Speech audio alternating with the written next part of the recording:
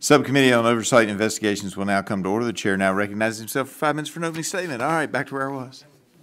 Welcome to today's hearing on the Energy and Commerce Subcommittee on Oversight and Investigations. Today, for the first time, this committee welcomes the head of the Department of Energy's new Office of Manufacturing and Energy Supply Chains, or MESC. In February of 2022, as part of the department's newest reorganization plan, 3 new program offices, including MESC, were created. MESC was set up with the goal of strengthening energy supply chains and increasing the domestic manufacturing base. This is intended to support what the DOE characterizes as a clean and equitable energy transition. MESC is currently administering about a dozen programs funded through the Infrastructure Investment and Jobs Act and the so-called Inflation Reduction Act. Almost all of MESC's programs have been created recently. In short, a brand new office will give out billions in funding for numerous new programs over the course of just a couple of years. Now, I don't care what party you're in, this scenario, no matter what the department or the administration, deserves increased oversight. Not long after its creation, MESC came to the attention of then Republican leader Rogers and myself after it announced $2.8 billion in financial awards to 20 companies under its Battery Manufacturing and Recycling Grants Program in October of last year. As a part of these announcements, Microvast Incorporated was selected to receive a $200 million grant for a battery manufacturing plant in Tennessee. Shortly after the announcement, Microvast's association with the Chinese Communist Party became apparent.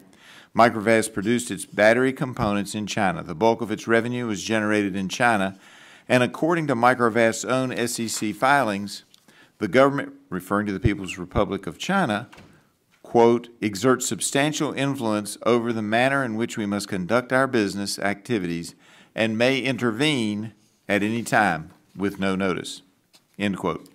After learning of Microvast's concerning ties to China, then Republican leader Rogers and I sent a letter to Secretary of Energy Jennifer Granholm on December 14 of last year requesting a briefing to include specific information about the Microvast award. The department has yet to answer our specific questions, provide any documents or sufficient information about the vetting processes behind the battery manufacturing recycling grant awards.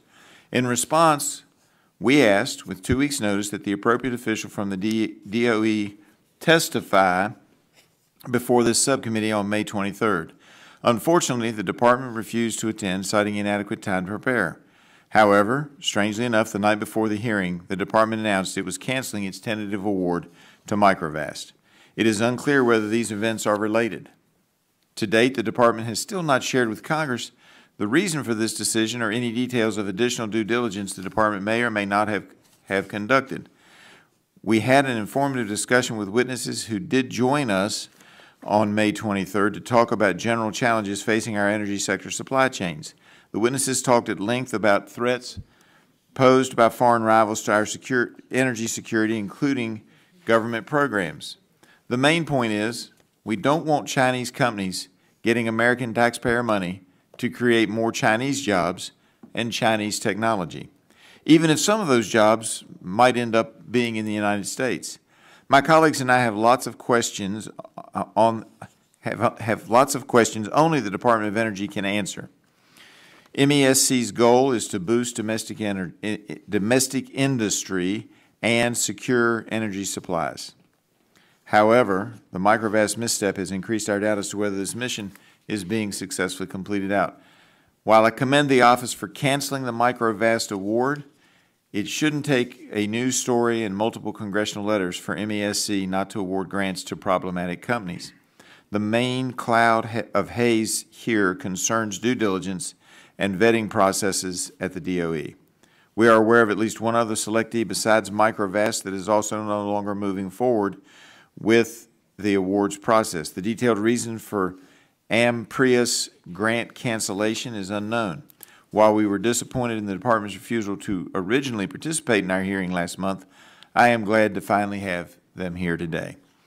As such, we welcome Dr. David Howell, Deputy Director of MESC. Mr. Howell has previously served as MESC's Acting Director as well as Director of the Vehicle Technologies Office for the DOE.